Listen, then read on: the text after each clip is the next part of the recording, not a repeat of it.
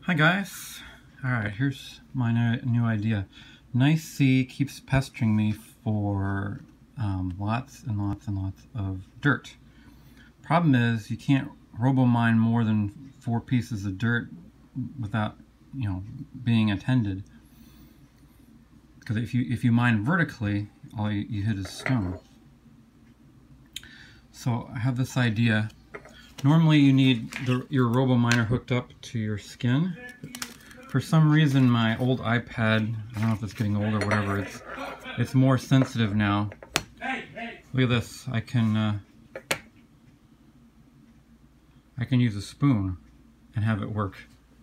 Isn't that crazy? So here's my idea. Alright, anyway, my idea is to try to robo mine with one robo miner and then move with the other one. So let's see if I can get it to work again. So let's put one on there. There. So now I'm mining. Now let's use the spoon. Wow. We're crazy. Gotta slow down. Aha. Oh no, no, no, no, no. Okay, it looks like I need to go somewhere where I'm not going to fall over the wall. Ah, come on. There. If I get it just the right speed. There, it's working. I'm now mining and moving at the same time. So I can mine much more than 4 blocks at a time, not completely unattended. Well, except for the curious cats. Hopefully they won't mess it up.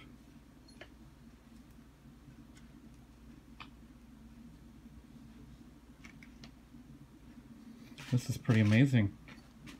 Oh no!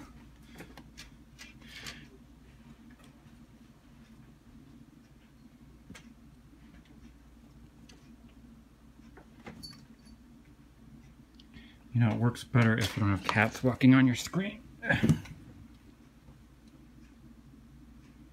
Oh, well, now it's really slow. Now I can really mine productively. Okay, I guess the tall wall is really important. Otherwise, you get hurled off into the wilderness.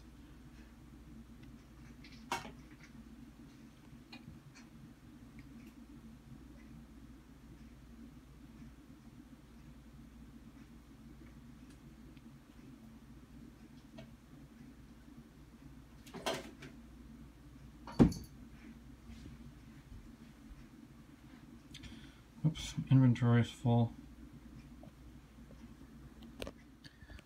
Paris Road is a good place to find long stretches of dirt. I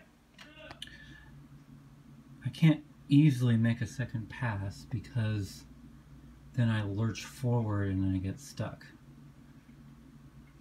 So I'm kind of like scooting over the block so I don't go hopping in there and I just keep moving along.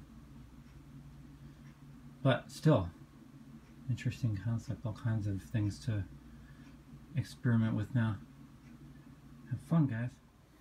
If physical robo mining doesn't work for you, please check out my other robo mining videos, especially these two. 4 robo mining techniques, and then the new iOS 13 assistive touch mining, app mining.